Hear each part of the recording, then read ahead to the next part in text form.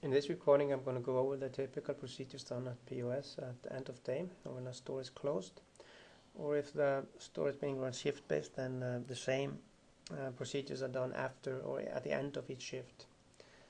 These mainly revolve around counting of tender types, printing C report, and closing of what we call a POS badge, which is to make sure that all transactions that belong together are marked the same way and grouped together. I'm going to log into the POS, and what you see here is the layout that I'm using, and you may see some, if you're trying this out, you may see some different layout. The main thing for these operations is that you have these buttons here, there's 6 buttons here from declare start amount to close batch. And if you don't, you can modify this obviously in AX. You modify the layout of the POS and send it to the POS, replicate it to the POS. Or if you just want to quickly change the behavior of a button, you can right click and select what operation it should be doing. Now, to show you this closing of a batch and all of that, I'm going to do few transactions. So we have some transaction in the system. And I'm going to start with just the beginning of the day. If you are beginning a day or if you're beginning a shift, what you would want to do is you put money into the drawer to use as change. So then you press this operation here, declare start amount. And let's say we put $100 into the drawer to begin with. And then you can start selling. You would scan some item in, or you select it from a list, and the customer pays for it, let's say with cash, has the exact amount, and then that sale is done. And then just continue to sell during the day. At some point you may want to remove money from the drawer, then you would, or the manager comes and wants to remove money from the drawer, you can do bank drop, or you can do safe drop. The bank drop, you would be taking the money, maybe putting it in a bag and marking it with some ID and sending it to the bank. Or you safe drop, you would be just taking the money and putting it into the back room, into a safe in the back room. I'm going to do bank drop. And what happens here is I see a form with all the denominations of the default tender type they're using for the store, which in this case is US dollars. So I see these denominations and I can count those, or I can choose to count different currency or different tender types, either currency or all the tender types that are set up in the system. In this case, I'm gonna count, and I'm gonna say that I have 2 $10 bills and 1 $20 bill. Then I'm removing from the drawer, or you can press total and just count that directly. Yeah, so I'm removing $40 to put to the bank, and I'm sure, and then I need to put in the ID for that transaction. Now let's do another sale. So we have, and I use a different tender type to pay with, so we have at least 2 different types in the system.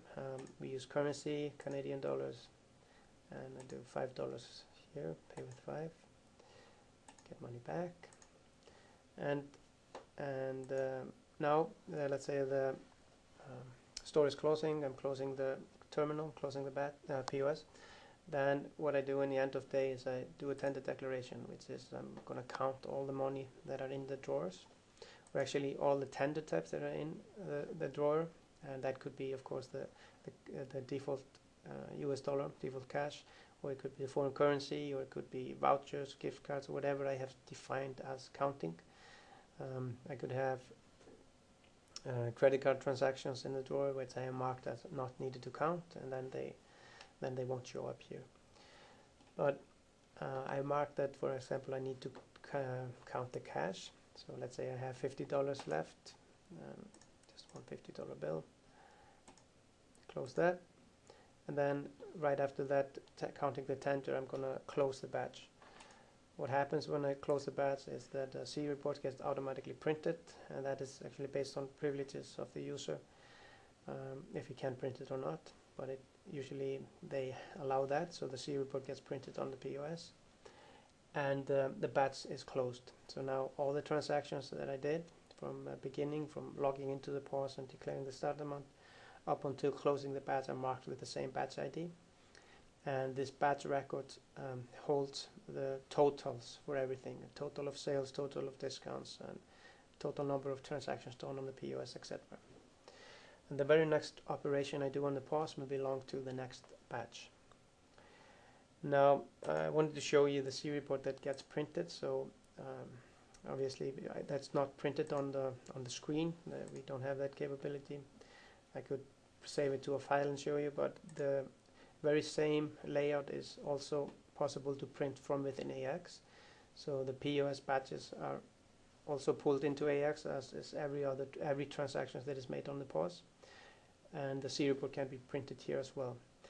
Now in a live scenario, live environment, you will be pulling in the transactions, maybe trickle feeding them into AX from the POS every 15 minutes or so, and that can be set up as part of the batch framework. But for this scenario, this demonstration, I'm going to just manually run that job, and I'm going to pause while I do that. Okay, so now I've ran the job to pull in the transactions from the POS. So all the sales and every transaction that happened on the POS is now in AX. So I should be able to view them here, the transactions. We started with the log on, then we did a float entry, then we did a sale, backdrop, another sale, and in the end we did a tender declaration. So these are basically the sales headers, and here you can see all the details for these sales, and you can drill down and see the actual sales lines, payment lines, and all other transactions related to that particular sale, if there were any other done on the POS. But the what we were going to go into was the POS badges.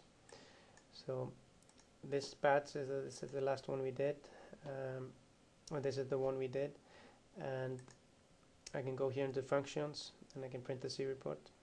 I can also see the details of this badge. So these are all the totals that were calculated and put as part of this badge.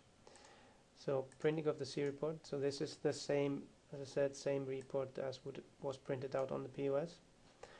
And here you see the total amounts, the total sales, and if I had done returns, etc. What are the total taxes and all of that. The tender totals, this would be, doesn't matter from what tender type it was, so it's just the total of all tenders reverted to US dollars.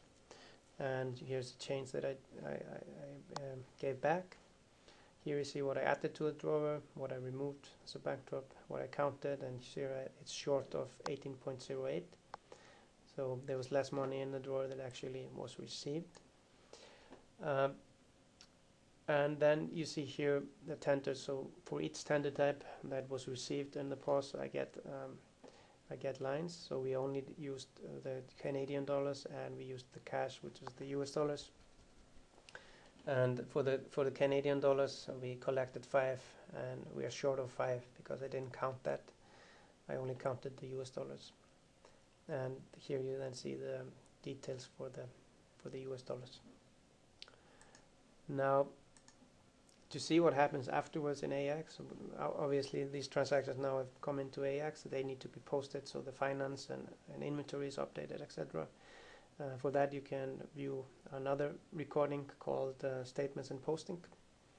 But this concludes the recording on the end of day. Thank you for watching.